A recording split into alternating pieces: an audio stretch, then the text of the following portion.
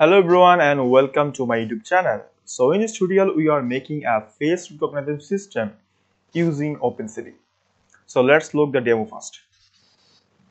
So here's the demo. So you can see my face and create a rectangle here, and above my face you can see my name. Okay. So in this tutorial we are going to make this one. Let's press Q. Okay. So it will go on. So I already coded here in my subline text. So let's get started. So here are the three files. Okay, so first one is for data collector.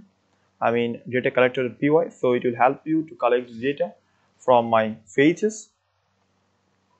And another one is a test file, and it is the training file. Okay. So and inside this folder we have two folders. So first one is the dataset and the second one is the recognizer. So now, so you can see here inside my dataset there is some picture of mine. Okay, so there is some picture of mine. Okay, so I already took it here. So let's delete it right now. Delete folder, delete. Okay, and make new one. Let's clear make new folder. So let's say data set. Okay. So inside this data set we are storing all the data. Okay, so here is the code for it. And first we have to detect our face, so that's why we are using the cascade classifier.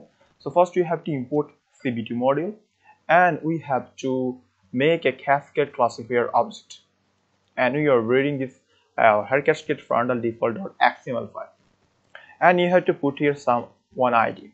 So by using this ID, we can detect the faces of this ID person. Okay, and we also create a video capture object. So which one help you to create a video frame, and we put here 0 because we are using our initial camera. Our PC camera. Okay, and I put here a variable and image count because we are counting the number of picture. Okay. So we create a loop, so while loop there is, and we read the video from our frame. So we put here a check and a frame. So check will give you a boolean value. So if the boolean value is 1, so it will reading the frame. Reading the video from the frame. Then we are converting our image into a grayscale image. So that's why we're using the cb2.cbt color. So cb2 has a built-in library called cb2.cbt color, and inside this color we have to put some parameter. So first parameter is our image. So in my case it's frame, and we are converting this frame into a grayscale because we are getting image as Bezier format. So that's why we are converting the grayscale image. Then we are detecting our face using the detect multi-scale format method, and inside this method you have to put here grayscale and some ratio and 5 put here. So you can see here reference from tester. Okay.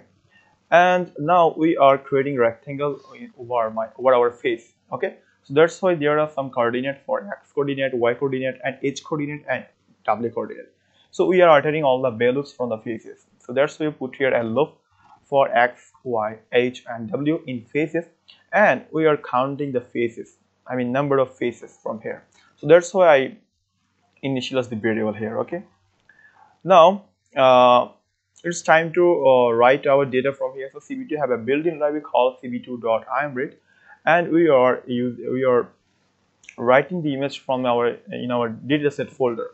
So that's why I put here dataset and a name like user, and we are converting our IDs as a 1 because we already input from user. So that's why I put here 1 and dot and the count, number of the count. Okay, number of the count of the images it is. And you're converting as a string because in emwrite method you have to put here some string format, and we are converting in the JPG image, and grayscale image because we are trying to cut the image. Okay, for example, if I open my paint and try to understand this logic, so you can easily get it. Why should you put here a gray like this one, gray y dot y plus is okay. So for example, it is our face, it is our frame. So inside this frame, let's say this is our face. Okay, okay, like this one. I'm not expert in art. Okay, so in her case, it will help you to detect your faces there. So now we are cutting down these faces and store into our dataset folder. Okay, dataset folder. Okay, so cutting those faces. Okay, and store in a dataset folder. So that's why we put here this one condition. So gray means because we are converting our image into grayscale format, then we are cutting this image of the detection part, then save it into a dataset folder and create a rectangle over here. Okay, create a rectangle over here inside these faces. Okay, and finally we are showing our frame using the cb2.imshoe. Then put here a word key. Okay, and it already back after it will collecting 15 images. Okay, and finally you release our video and cb2 to destroy windows and collecting sample counted. Okay, so if we run this program for Control B, okay, so enter your ID. So let's put here 1. So it will open webcam. Okay, you can see here webcam. So it will collecting my data of my faces. Okay, so after collecting 15 picture, it will be black. So you can see here there are 50 images of mine. Okay, okay, so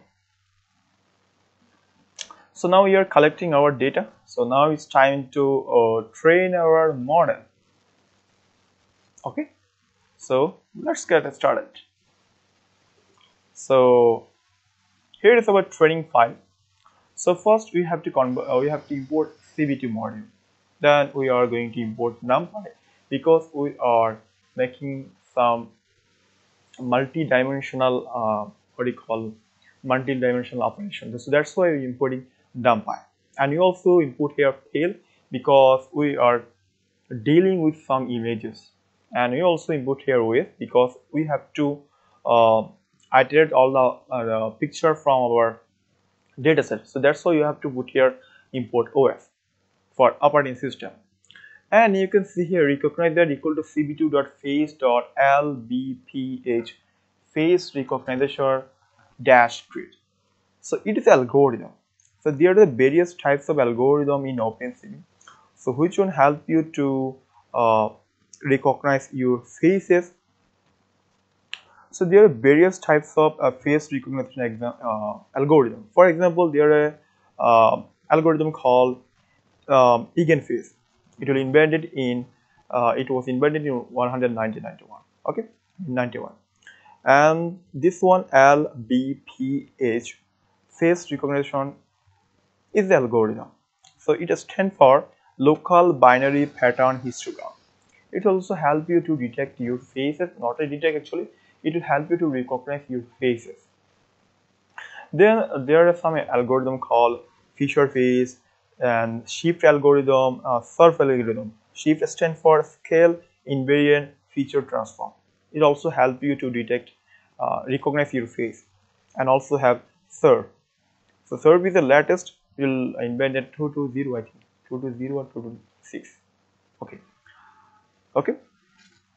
So let's take some comment. Algorithm name algorithm.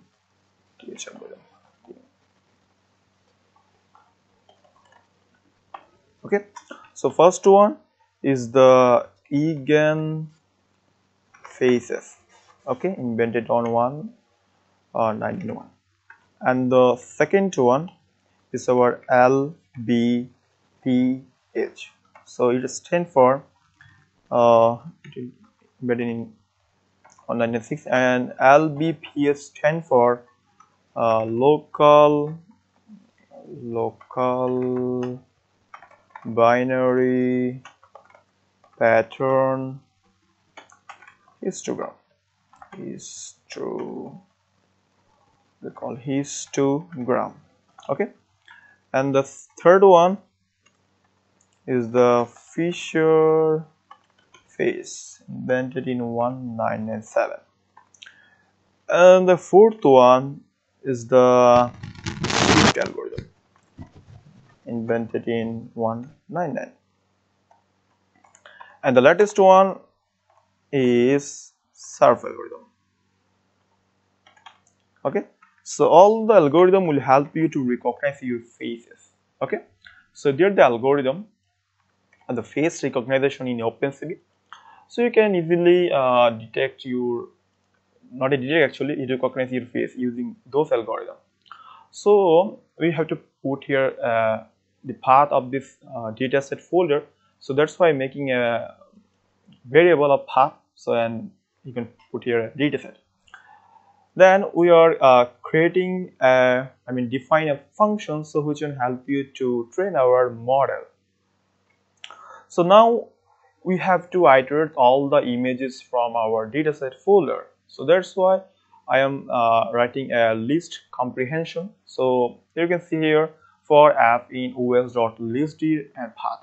So first it will put all the values from our path, that's mean dataset, and it will list the images and it will put into the variable of app. After put into the variable app, it will join and make some list of the picture. Okay, then we have to create some empty list for faces and IDs. You can see here labels also be, and face for you can see here feature. Okay, and IDs for labels. So we are iterating all the values, all the name of the picture into the image path. Then we are opening our image path. Okay, and we are converting this in L format. And now we have to convert our image into a numpy array. So why should array? Because images are actually stored in a numpy array. Okay, so we have to convert our image into a numpy array. So that's why I put here np.array. So inside this parameter you have to put here the face images, this one, and UI and date. That's all. And now it's time to collect all the IDs of our images. So you can see here dataset user 11 dot. So what actually mean? So you can see here user 1.1.1.jpg. So this is the ID number. Okay, 1 is the ID number. So we have to get this ID number from these images. So you can see here os.path.split. So we are splitting the data, splitting the image path. For example, if I take this image dataset /user.1.1.jpg. So first it will go to the last of the portion of our images. That's mean from here, and it will splitting the data until it will get the dot of the position number 1. So that's mean it is the position number 0 and the position number 1. So before this position number you can see here 1. So that's mean it is the ID of the picture. So and I will store this value into ID, and now we have to convert it into integer format because we are splitting the data from our string format. So that's why you have to convert it into a in integer format. Then we append our faces in our faces list, and we append our IDs from our IDs list.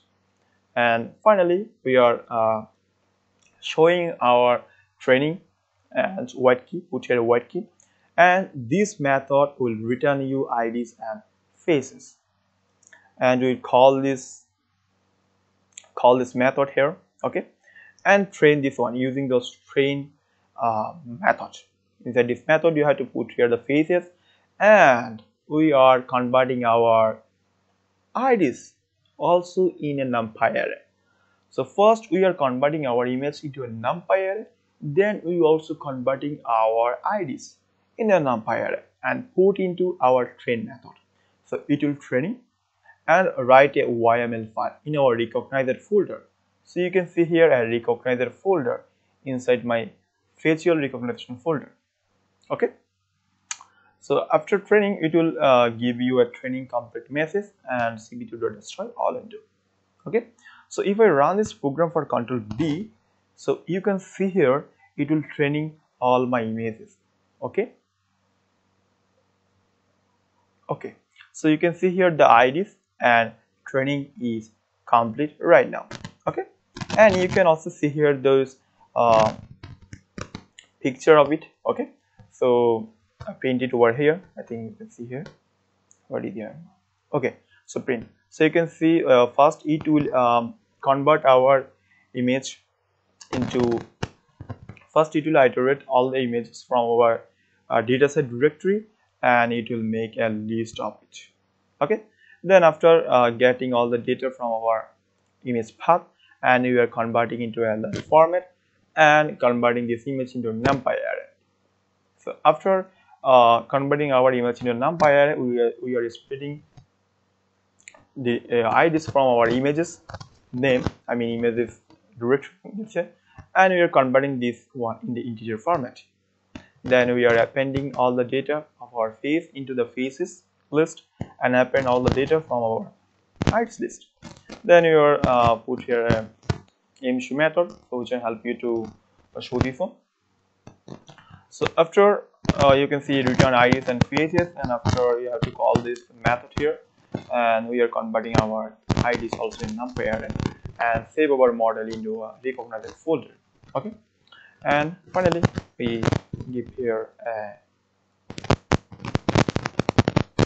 training complete. Right? Okay. So now it's time to test our model. So here you go. So here's our test file. So you can see there's a test file. So first we have to import our cb2 module and a numpy array, because we are dealing with a multi-dimensional array. Because in our training, you can see here we already convert our images and the IDs in a numpy array. So that's why we have to import numpy array also in this here. Then we are detecting our faces. So that's why you are using cascade classifier and a video capture object, because we are going to use this one in real time. And you have to also be use this lbf face recognition.create. Okay, so it will help you to recognize your faces. Now it's time to load our model. So recognizer.load. So we are creating an instance of this lbph recognizer.create algorithm, and we are reading this training.yml file. That's in our model, and we put here IDs are initially as 0. Okay, and and getting folder not over here. So now it's time to create a loop. So while loop. So put here while true and reading our video from our video capture frame. So and we are converting our image into a grayscale format, because in our data collection, okay, you can see here we are already converting our image into a grayscale format, and lbph is also work in a grayscale images. Okay, you can see a local binary pattern histogram. Okay, then we are detecting our face from our video what do you call it? Not this one, testing here. Okay, then we are detecting our faces from here. Okay, using this detect multi-scale method. Inside this parameter you have to put here grayscale image and ratio and 5. And now we are creating rectangle in our over our faces. Okay, so that's why I put here a rectangle here, x comma y and x plus is when y plus is, and a color name. Okay, and we are creating some like this one. Okay, this our rectangle. Okay, let's see this one. This our rectangle. Okay, this our rectangle, and in what this rectangle we are creating another rectangle here. Okay, another rectangle.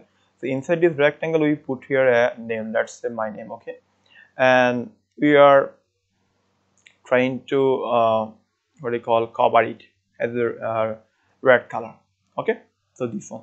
So you can see here, so we are first creating the rectangle here, so that's mean this one. First we are creating this one, that's mean creating first this one, then creating another rectangle here. So CB2 rectangle, inside the rectangle we put here a frame and x comma y minus 14, x plus y and comma y, and the column name and -2. So -2 means it will be filled. So there, and we are creating another rectangle like this one, and we put here -2, that's mean it will be filled. Let's say this one, let's say brush, this one. Okay, it will feel like this one. Okay, so it is a rectangle, we already make it in the first, and after we are making another rectangle, this one, and it will be filled. Okay, now it's time to recognize our faces, so that's why use here predict.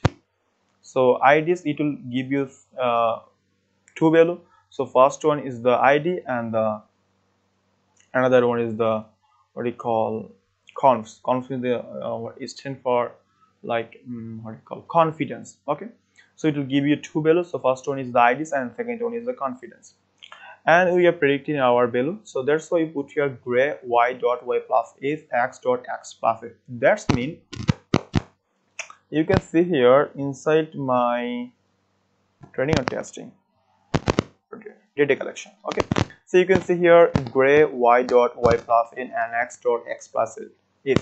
So that's mean we will cut the image. I mean it cuts the image from our frame. Okay, so that's mean from our frame, and it will put into the predicted. Okay, put in the predicted. That's mean you can see here after the video frame will pop up. So it will cut this one. Okay, cut this like this page. Okay, I mark it here. Cut this page and put into in our recognizer. Okay, what is in our recognizer? In our recognizer, and you try to predict these faces, and it will give you an ID and confidence. So you can say if ID equal 1, so this is B, my name. Okay, and we are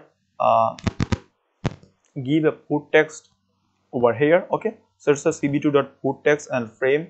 So now we have to convert our IDs in string format, because we put here a put text. So put text only get string format, not integer format, and we put here some coordinate, x coordinate and y coordinate, and the font. So we already declare it here.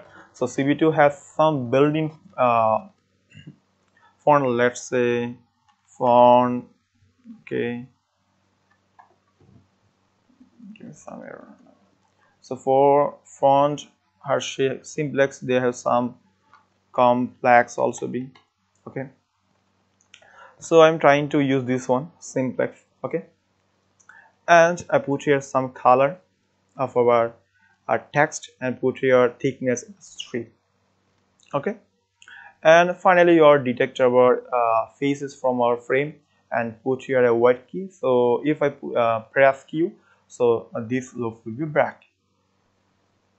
Okay, so now it's time to check our program, so it will run properly or not.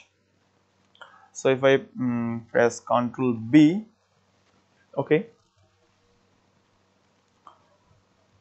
so the webcam will open. Okay, now it will open. So you can see here my faces. So over my faces, my names. Okay, you can see here. Okay, so my face is here. Okay, so it will recognize my face properly. So if you train some even images of your friends or your parents also be, okay, it will recognize easily. Okay, all the methods are same, just you have to put here some another ID. So in my case I put here 1, so that's mean ID 1 is already used. Okay, if I put here 2, okay, for another images, so it will put here on the 2. So that's why you have to put here some condition here. So let's press here Q. Okay, So if I collect in from some data of our friend, okay, so that's we have to run our program and Control B. So you have to put your ID number 2 like this or 3, whatever you can. So let's close it right now. So after giving this true, you have to train your model. Then in testing, you have to put here some condition here. If ID equal 1, let's say if I training another picture of my friend, let's say ID equal to ID equal, and you have to put here this name. Okay, let's say my brother name, Jam. Okay, so it will recognize your friend name also. Okay, so here's the tutorial. Hope you will enjoy this video and make sure to subscribe my channel, and don't forget to hit the bell icon for never miss an update.